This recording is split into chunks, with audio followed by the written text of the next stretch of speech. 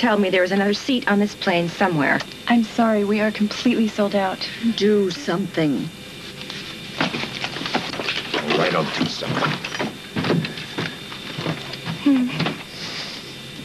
You can't sit next to Jack and Julia. You do get that, What would you like me to do, Hal? Make an announcement? Excuse me, my old boyfriend doesn't want me sitting next to his new girlfriend? Wife. They did it. They actually went ahead and got married. What do you know? What'd you expect, Carly? Come on, you can switch seats with me. I'd rather jump without a parachute. So would she. Tell you what, Barbara can sit next to Jack, and you and I can sit together.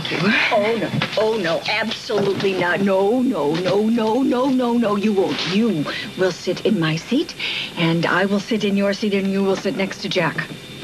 I guess your wife doesn't trust me either.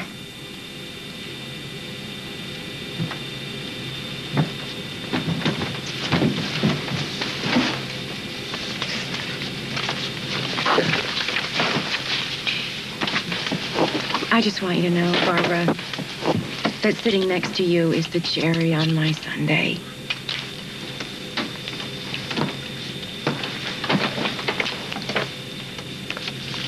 Who's your friend? This one or the other one?